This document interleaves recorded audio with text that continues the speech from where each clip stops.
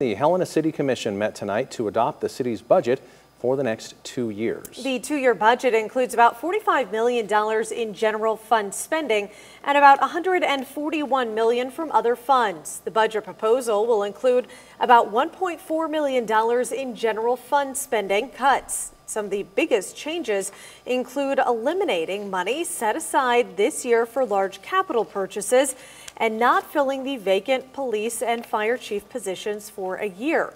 This is the first time the city has switched to a biennial budgeting process. Commissioners wanted to maintain a 21% reserve fund for emergencies and put money aside for new initiatives. They also wanted to ensure that the city spent only as much general fund money as it brought in revenues. The commission also set public hearings on August 26th to discuss proposed increases to the city's water and wastewater fees.